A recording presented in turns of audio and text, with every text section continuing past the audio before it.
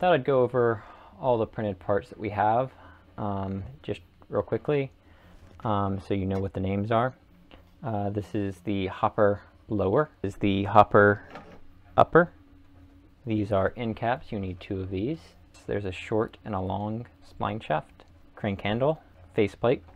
You need 2 spacers, these 2 clips, 2 omega clips, 4 ram's head clips. You need 2 wing gears and 1 center gear. The wing gears are the ones that nest into the gear and remain centered when the flexures are oriented opposite from one another. So they need to be like that. So this is a wing gear, this is a center gear. 7 bearings, 608 bearings. You need 2 of these 52 tooth gears, 2 printed cams, a tray. You need a back plate, a front plate, movable baffle plate, short legs, long legs, 8 springs, 16 follower pins. These should not have a ton of play to them, but they should also move freely. The 8 Prusa tubes, a needle, knob joiner, printed knob, and this top clip.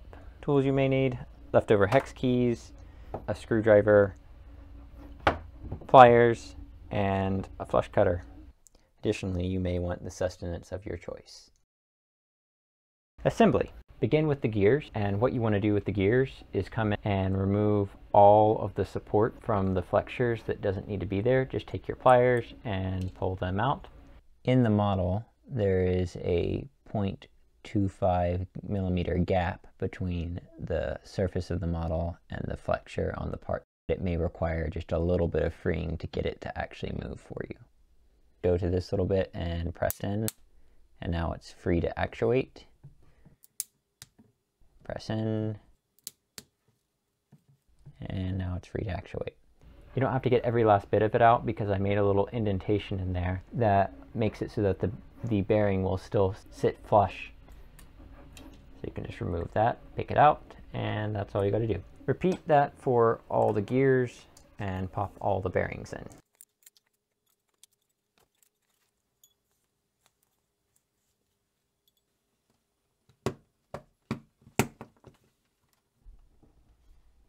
If you prematurely stick the bearing in, you can use a spacer to just pop it right back out. Let us suppose you manage to break a flexure. You don't have to reprint the model. Should that happen, take some 6mm M3 button head screws and screw those in to the 2.9mm hole, and they will just barely clip the edge. You can always add a washer to make it a little bit more secure. I did it previously on a big gear, which I have no plans to reprint, but these holes I just drilled and tapped. But I wanted to make it so you don't need to tap if this happens to you. It's the same process for this guy.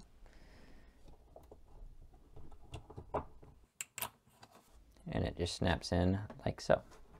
On the cam surfaces, there's one side that's got this chamfer and the other side that doesn't. What you want to do is find the side where the normal to this plane is in line with that and orient it like that.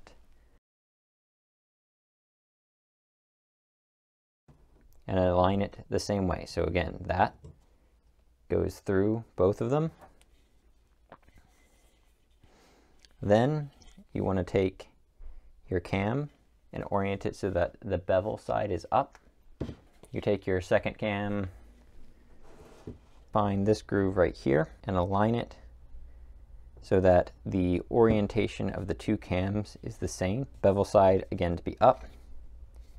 And you want these 2 grooves to be facing both the same direction. Orient it so that they have the same phase relative to the gear. So I have this groove right here, matches that vertex right now. And now I am clipping that on like that. And then I will again do the same thing. So this vertex was the one we aligned here. We're going to do the same thing on this one. And hopefully you can see The flexures have engaged. So now this doesn't really want to come apart. It's pretty well held in place. Bring out the back plate. The 3 center pegs are shorter than the edge pegs. Make sure you engage the gears. Place them on together. They'll seat. And then you can just press down on all of them. First, I will thread the gear into the drivetrain, and now it's at an angle. And then I'll reach in here and press on the center of the bearing and press down using the bearing so that I don't put excessive pressure into the flexures to get it started. Now that I've got that one engaged, now this is the tricky part. The next thing to do is to take your hopper. Now this one is a little bit different looking because it has this bar stuck on a fixed peg. On the final ones, there should be one more groove around here, and that will make it assemble just slightly differently. This curved edge goes down. Now we're going to rotate it until that interior edge right here is halfway dividing the circle behind it. Then we will orient this second cam so that the phase of this outside grooves looks visually about the same. And then we will visually make the inside pattern match up so that it looks the same once we've done that. And that will make their patterns exactly the same. Now we will rotate this 180 degrees. A simple solution to start with is to use a little bit of masking tape and just lock the gear train when you get it about where it needs to be. So now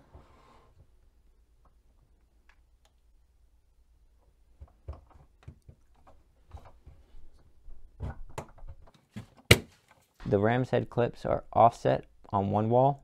Take that offset and put it towards the inner wall and just slide down.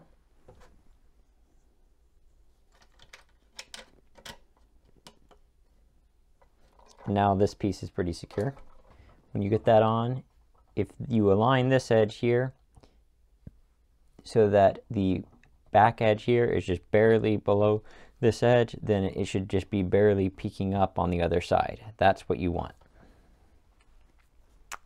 Set this piece aside. Gather all the tubes and the springs. Take a pin, put a spring inside, put the pin inside, and it should nicely spring like that. Repeat for all the tubes. You should have about the length of this end piece. That should be at about the spring depth.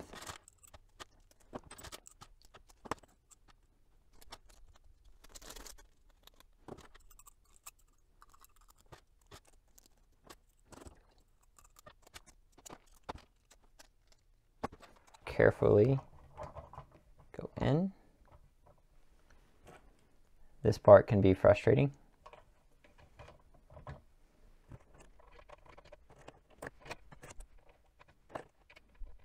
If the tube springs don't have quite enough compression, you can drop a square nut into the end and then put your cap on, and that will give it considerably more throw.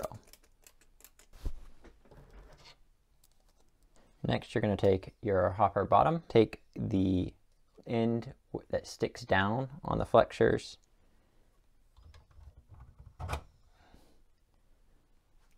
clean out the sacrificial bridging on the inside using an X-Acto blade so that way the edges are clean.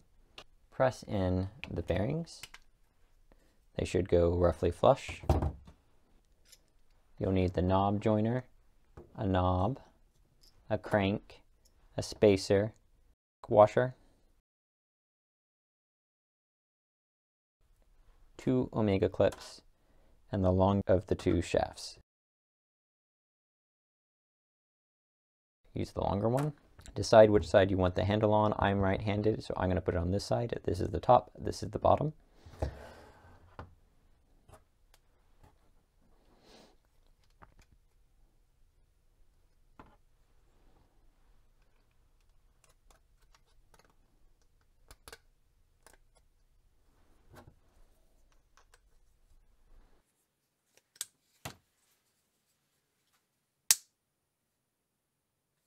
Using these pliers can assist on getting that to be locked on. Take the knob joiner, take the knob back washer, and it aligns like that.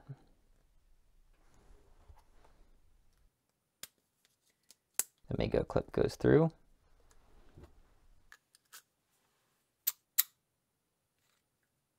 And then that's secure. On the other side, stick that through. Take your 2 end plates, position so that the square edge are vertical on both halves.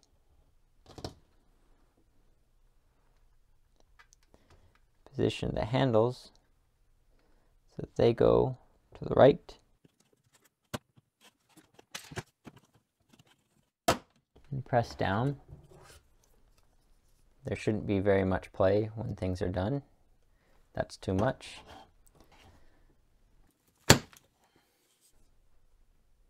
That's right.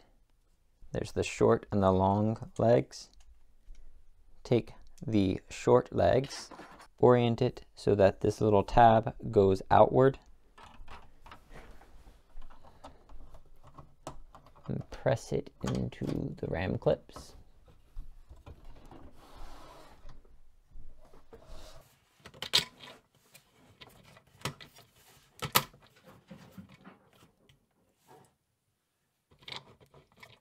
Take the top plate, just rest it on all the flexures. So I've started to engage this side. Now I'm going to very gently make sure the followers are all in the grooves, and very gently make sure the phase angles on the 2 handles are about the same. And very, very gently rotate this into position and press down. Now this does not want to stay here so much, so now we can quickly come along with our legs and clip them on. And now the assembly can be moved upright. Take the 2 remaining ram's head clips and install them. So now we're checking things.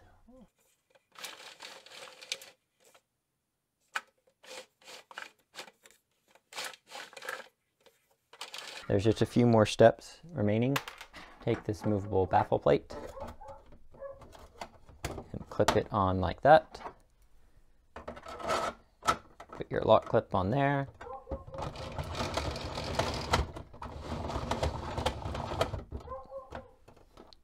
In, get it under, and then we have our needle gauge. Now tuning. An assortment of screws. Take the largest diameter in that assortment. This is an M5, and tune it until it will fall through.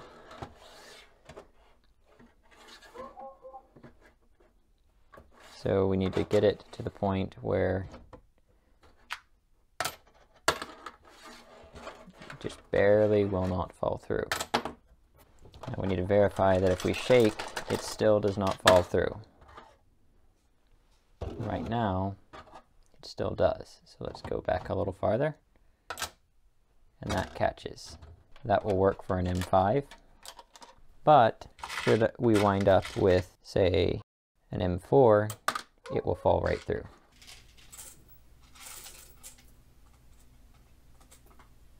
Dump a bucket of screws in. Shake.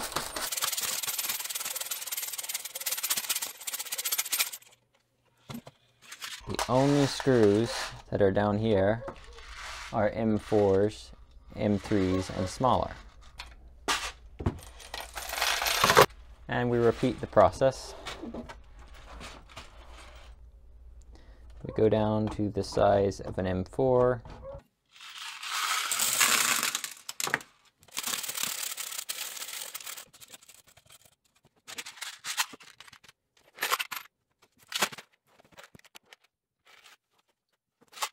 M5s, M4s. Let's repeat the process. It's about right there. Make a note on the dial that that's the M3 setting. Sometimes these long ones can be a pain.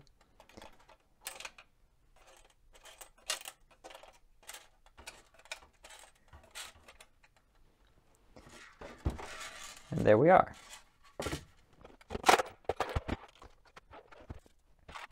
We have M5, M4, M3, smaller than M3s. These are M2.5s and M2s. Can we go smaller? The consistency and spacing between the bars is generally around 0.5 millimeter of accuracy, which is not good enough to differentiate M2 from M2.5. However, if you put them only on one bar,